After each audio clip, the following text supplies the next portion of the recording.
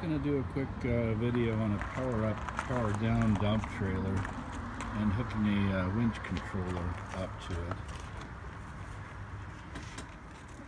it. So how these work, you've got about 100 amp hour deep cycle battery here, pump motor, and a big solenoid that controls it with the control wire for the solenoid there. That's the battery wire, and that goes to the brushes of the motor. So whenever that has positive power, it energizes the pump motor itself. And then you've got two electromagnetic solenoids. This one with the valve on top is the down solenoid, so it's power down. So when this slug with the blue wire gets positive power and the motor's running, it will run the bed down. And this green wire, when it gets positive from this remote, it trips this valve and directs the hydraulic fluid to the extend side of the cylinder. So a person can drop the trailer by loosening this thumb valve here and letting it gravity push fluid back into the tank.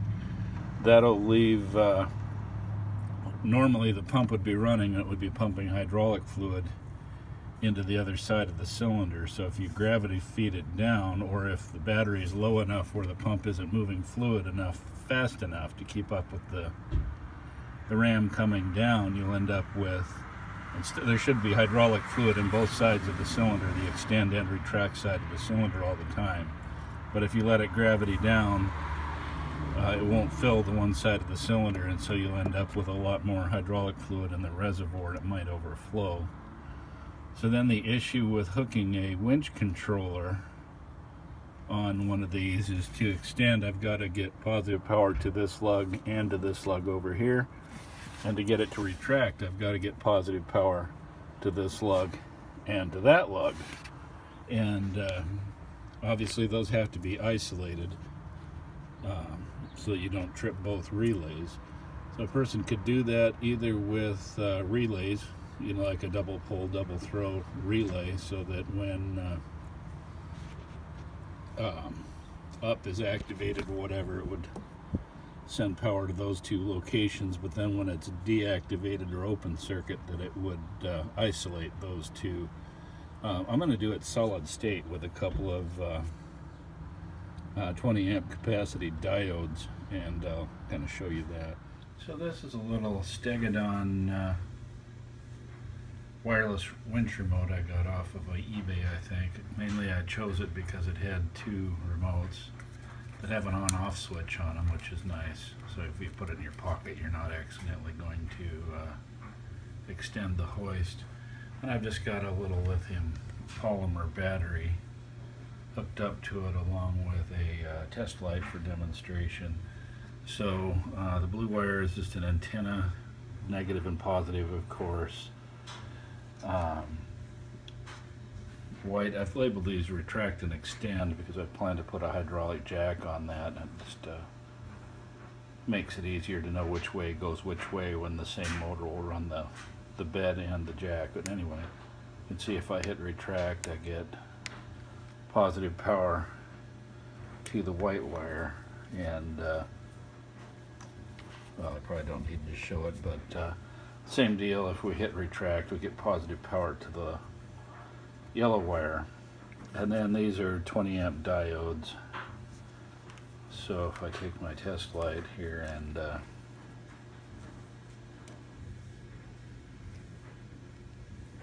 can see, lights up that way, and if I turn it around,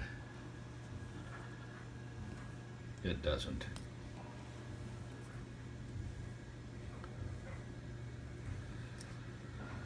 So the idea is going to be, I'm going to strip a section of this wire, solder in that diode,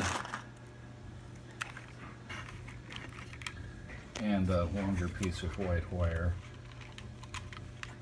And then the same thing with this yellow wire. I'll clip it off,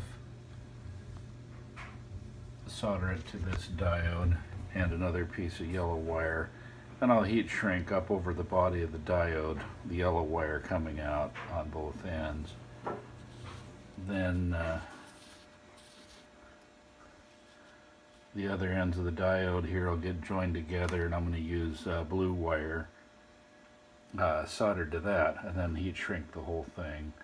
So basically I'll have the white wire will be to the retract solenoid, the yellow wire will be to the extend or raise solenoid, and the blue wire then will go to control the motor relay, and that should give me remote control there for the trailer. As far as the rest of the wiring, I'm going to use a little typical inline fuse. I always like to protect any circuit, and then attaching the yellow and white wires to the control relays. I like to use these piggyback terminals with the heat shrink on them. That way if this ever quit, you can unhook it completely from the system, but that'll leave you with both the wired pendant working and the remote working. And lastly, I'll put in had it around here someplace, a little bracket and a little toggle switch. It also has a waterproof boot. These receivers do pull a slight amount of power even when they're shut off, and also when you're not using the trailer, if you have that shut off, or if you're driving or whatever, that way nothing could accidentally trip either the if you put a hydraulic jack on it, you wouldn't want that coming down, going down the road, and you certainly wouldn't want the bed raising. So it'd be a good idea to have a way to shut off the wireless receiver. So we'll get that wired up and see what it looks like. So there's what that looks like. It's got heat shrink I need to pull down. So now I've got a white wire is hot when the retract the cylinder button is pressed. The yellow button is hot when the extend button is pressed, and this blue wire is hot when either of these two are active, but they don't cross feed. So when the white wire is hot, the blue wire is hot, the yellow is not. When the yellow wire is hot, the blue wire is also hot, and the white wire is not. So I'll shove these heat shrink tubes down over it.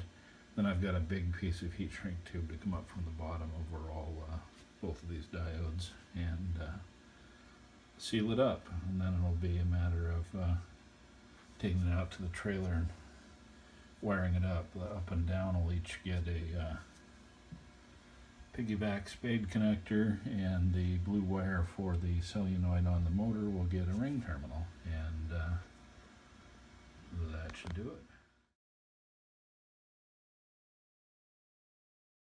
So a quick shot of how this turned out. I mounted my switch on a piece of aluminum and labeled it with a stainless nylock nut there, and there's the remote. The antenna sticking out. Everything's all in heat shrink and split loom. You'll know if I worked on your stuff because everything is heat shrinked and labeled. So there's the remote to trip the pump. The yellow is the remote for extend, and the white, which is labeled back here, is the remote for retract. Inline fuse, I went ahead and just rather than attach by the battery where you get corrosion, I decided to attach on the other end of the battery lead. And then the same thing where this negative cable comes to the pump, I just put my negative there for the remote. So put that on and grab a remote.